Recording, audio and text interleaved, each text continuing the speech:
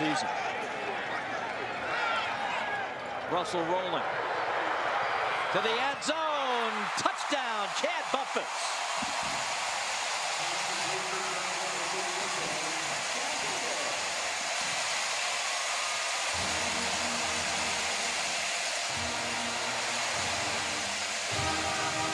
This is why you like veteran wide receivers. They move the pocket this time for Tyler Russell. Get him out on the edge. Chad Bumphis initially not open in the back of the end zone, but he works back to the quarterback, slides back across that end line. Tyler Russell able to find him right there. Excellent start for the Mississippi State Bulldogs. Devin Bell adds the extra point, and Mississippi State leads 7-0. What a job by Bumphis to stay in bounds in the back of that end zone. A break in the action, 11-19. First quarter, Mississippi State draws first one.